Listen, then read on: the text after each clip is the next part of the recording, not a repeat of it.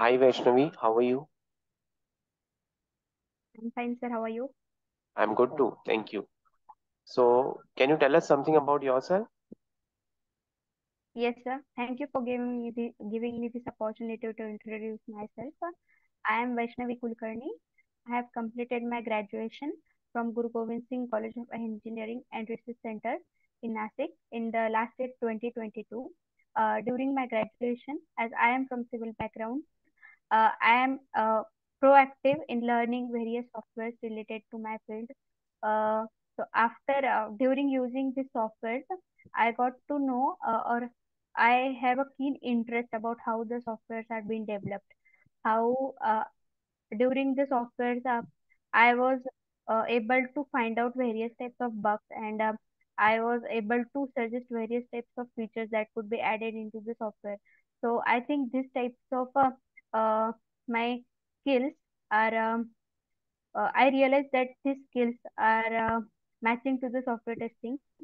So I completed my 6 month Mm, certified software testing course. In that, I studied manual and automation testing. In the manual testing, I got to know the core concepts about the software testing, whereas in the automation testing, I learned the Selenium, mm, which is a functional testing tool, and TestNG. Um, so I am a proactive person.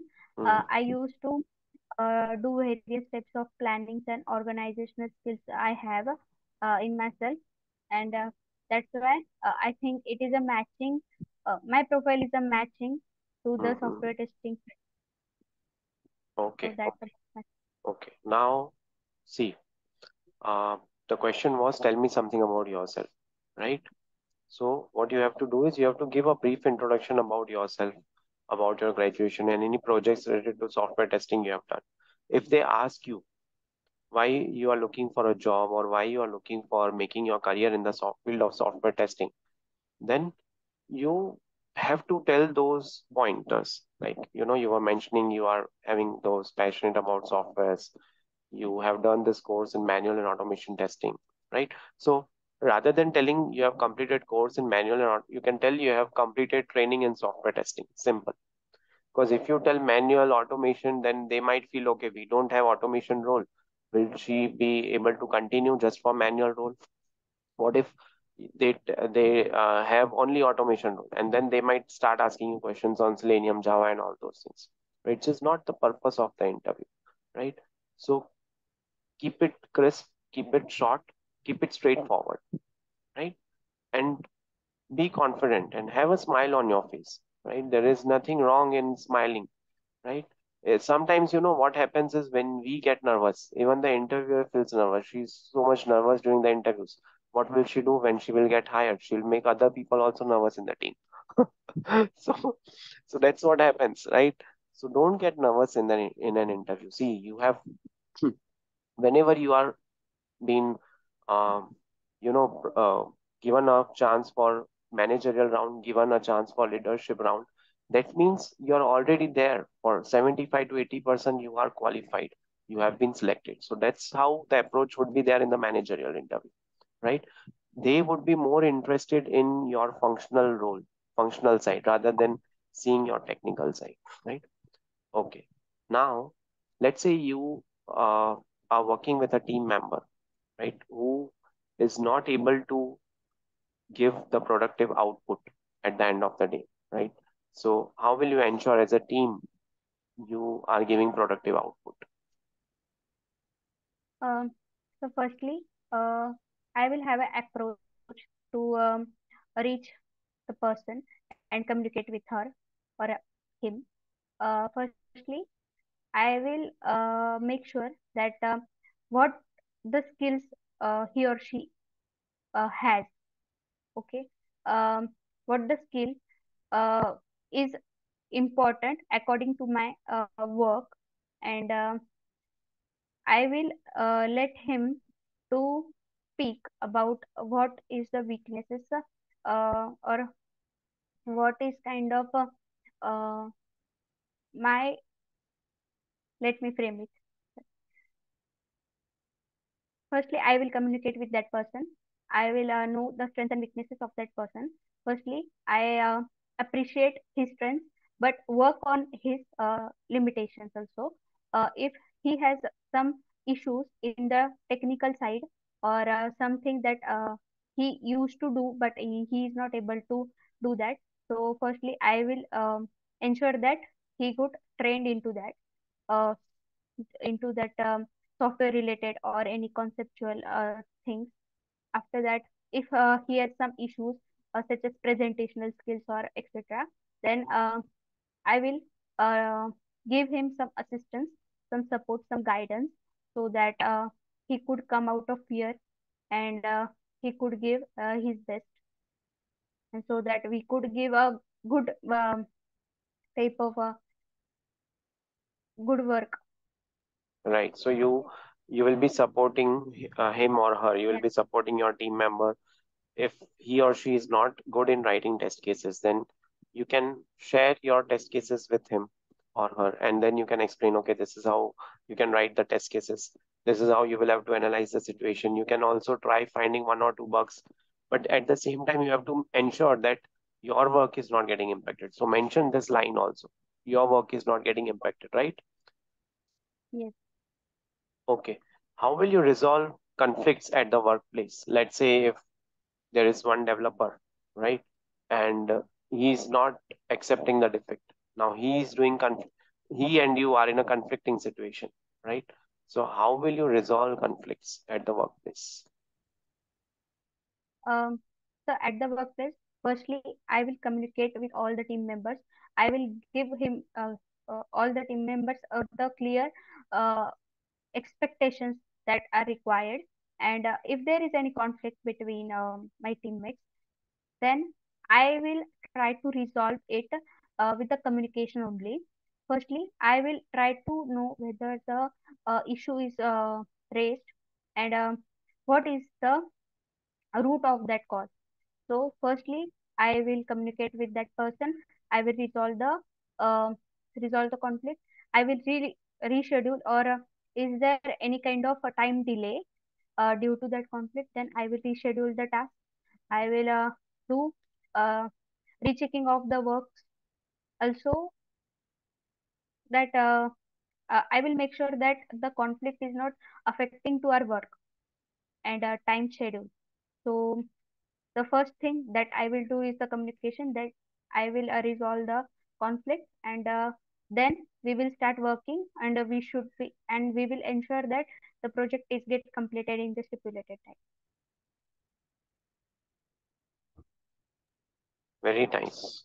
So see, resolving conflicts is one of the key things, right? Let it be a developer, let it be with a tester, or let it be any member of your team. So it's very important to resolve these conflicts. Why you want to resolve these conflicts? Because as at the end, we all are working as a team, right? So such kind of keywords you have to add in the answer. Working as a team, working as one. We all have one team, one goal, kind of a thing, right? Our goal is to make sure that we give a quality product to the customer or to the client, whomsoever it is, right? So in order to resolve the conflict, you will have a word with him. You will speak to them. Maybe you can schedule some meeting, and you can arrange some meeting in the conference room, and you both can discuss what went wrong and what could have been done better, right? Those kind of things. And then that's how, by communication, the conflicts will be resolved, so that you people are able to collaborate, you people are able to coordinate in a better manner in the future, right? So that's how you will, Exactly, sir. yeah, sorry. Yes, sir, exactly. Exactly. Okay. Yeah. Yeah. Perfect. Okay. Okay. How much interested are you in learning new technologies? Uh, Sir, as I have said previously, I am from the another background. Hmm. I am there. I have a keen interest in software testing. I studied that all the new skills. So I have a keen interest in various types of software and other things also, means science related or any other. So whenever I have an interest in anything, I uh, where I try to learn the things firstly. I try try to get more knowledge about it. And until I can't get that some satisfactory results Mhm. from that, I could not be comfortable. So I have Uh, keen interest in doing. okay, okay. So you mean to say, uh, if new technologies are related to software testing, then you will take Yes, interest in those technologies and you will make sure that you are up to the point in learning those technologies and implementing them in your day-to-day work, right? yes, Yeah. So that's how you can speak. Okay. Now let's say if you are a QA member and one new member has joined your team, right? So now there are two QA members, including you in your team, right? And you have a deadline to meet in the next 2 or 3 days. Now, how will you involve that new member in the team so that you can utilize him or her to meet the deadlines? okay. Hmm. So Should I repeat? firstly, Yeah, please go ahead. yes means one more QA member is there in our team, Hmm. and have to complete our work within the deadline. Hmm. So how can I utilize him or her? Okay. Yes, yes, and you have a So, deadline of 2 to 3 days. You have to deliver some product in 2 or 3 days. okay. So firstly, I will have a word with that QA member. I Hmm. will share some of my skills and get to know what skills he has Hmm. within himself. And after that, discussing among the team, I will schedule the task. I will distribute the work to all the team members along with my new QA teammate, and I will make sure that the QA member could give the more and more um, insights, or could contribute more, so that as he has more skills, so he could contribute more to me. So I will make sure that I can use his skills very well, and I will complete my work as the deadline is of very less. So I will distribute the work. Yes, so that is the Yeah. first line that you should speak. Now you are talking, right? I'll Yes. distribute the work. Your answer should start from here. Rather than saying he is having good skill, I'll speak to him, I'll use his skill, I'll do my work. No, never use I in this kind of sentences in answers, right? You are a team. You should always speak as we, right? So you will distribute your work. So what you will do is, as he is a new member, so you might sit with him or her, it's a team member, for 1 or 2 hours, give him some product knowledge, right? You already Hmm. have regression test cases written with you. Assign those test cases to him. Let him do the test case execution work of some P1 or P2 functionality. You take P0 functionality, right? You focus on critical functionality. Let him work on some major, not major, minor areas first, right? So that's how you can allocate tasks to him. He should not be sitting idle. At the same time, you cannot ask him to write the test case because test cases would have already been written. That's why the deadline is closed now. It's closed in the sense it's in 2 or 3 days. Right? So that's how you have to tackle this kind of questions. Clear? Okay. Yes. Okay. As a QA, where do you see yourself after 3 years? Yeah. Don't tell After that three you years. see yourself as a QA manager who is just asking the, taking your interview. No. Firstly, in the next coming years, I will try to skill up myself. I will try to gain various types of, for example, performance testing. There are various types of tools which are there in the software testing only, which are I am not that Hmm. skilled. So I will skill up myself. I will explore the software testing field more. I will make sure that I will be the expert automation tester in the next coming years. And with all the skills the software tester should have, along with that, I will try to gain some knowledge from developer side also, and I will explore more beyond the software testing also. Okay. Okay. Now suppose we have a project and we involve you in some project in which you have to do manual testing for 8 to 10 months. There will not be any automation testing involved. Would you be, is it okay with you? So, firstly, the root of the automation testing is a manual testing. So, no tester could be 100% software tester until he is good in the manual testing. So, manual testing is the core subject. So, it will be fortunate for me to learn also to work in this manual testing. So, Hmm. manual testing is a core subject. uh, I will happily do that work. No issues. Okay. That's great. So you know the basics, right? See, if you do the manual testing of any product, any project, then definitely you would excel while doing test automation of that particular project, right? So that's the key thing. So good answer given, right? Okay.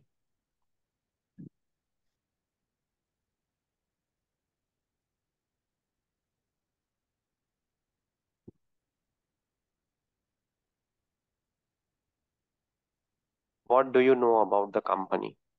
Right now, let's say if they have asked this kind of question, then make sure that in whichever company your interviews is being scheduled, you get a good detailed idea about what that company is about, what are they working on, right? Which kind of products? Is it a service-based company? Is it a product-based company, right? Those kind of things you have to ask. Let's say if they ask you, do you have any questions for me? Or do you have any questions for us? Then what questions will you ask? In a managerial round, in a leadership round, there are chances they might tell you, do you have any questions for us? Then what questions you will ask?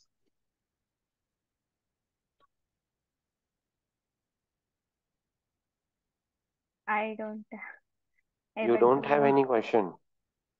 So some question should I be there have, in your back of mind. Yeah. yeah.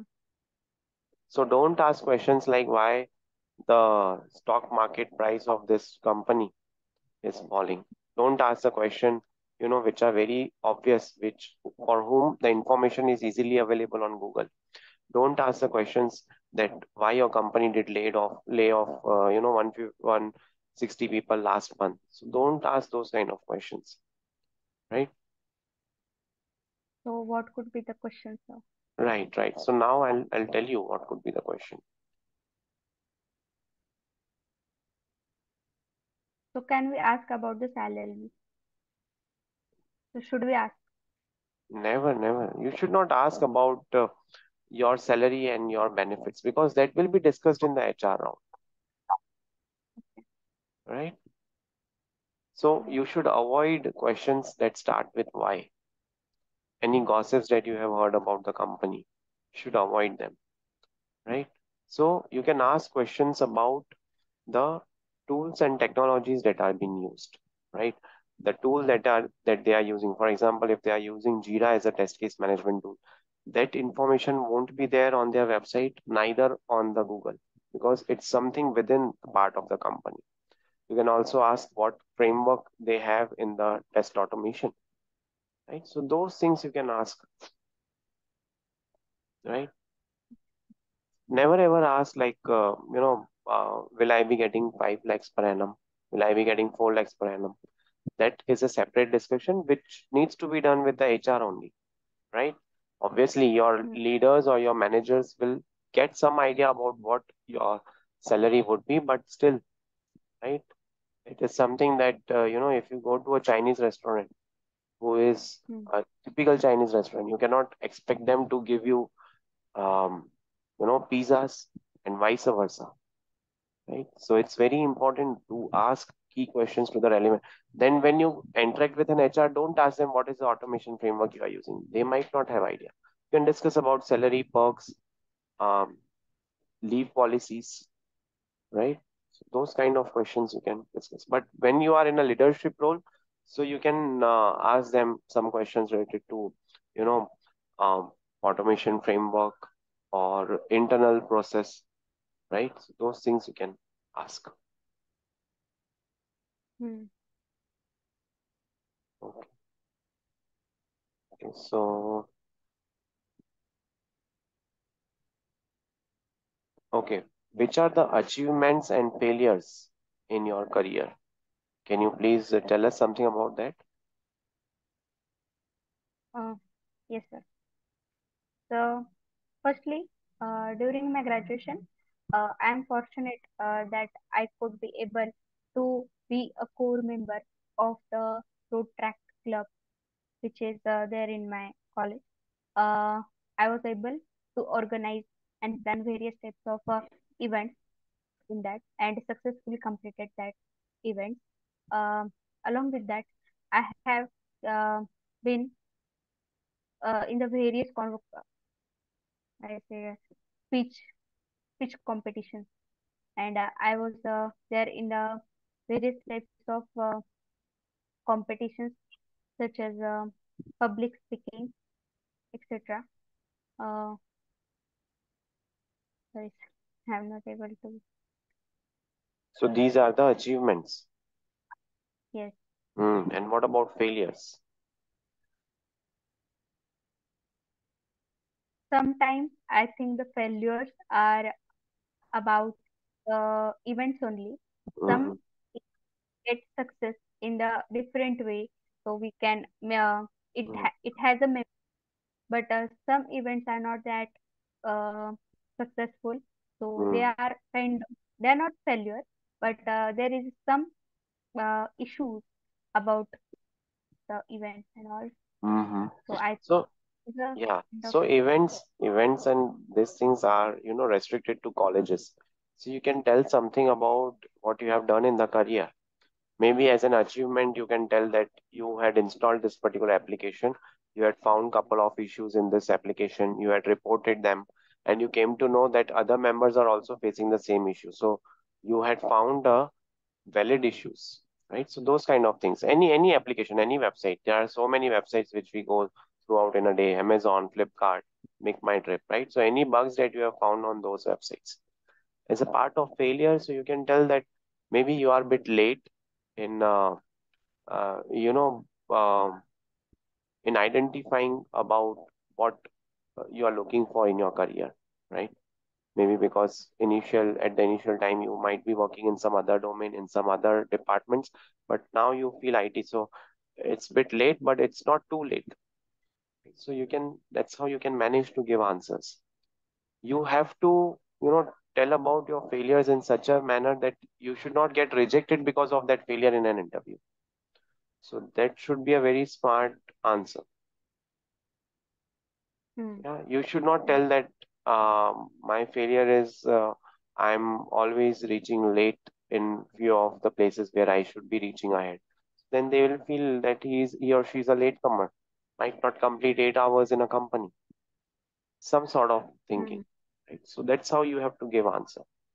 Okay, Vaishnavi. So I'm done with the interview. Do you have any questions for me? Sir, what is your analysis about me? So analysis is good. Yeah, you are able to give answer, but don't get nervous, right? I feel throughout the interview you are getting nervous. Smile at times, pause at times, think for some time. You can ask the interviewer, please give me some time to think. You can drink water. So be cool, be calm. So automatically the answers are going to come to you. They are within you. You just have to discover them, right? Let them come out. Be free, right? Be cool. Hmm, Okay. yes, sir. Yeah. Yeah. Okay, Vaishnavi, and wish you all the best for your career. Yeah. Thank you. Thanks a lot, sir. Thank Thank you.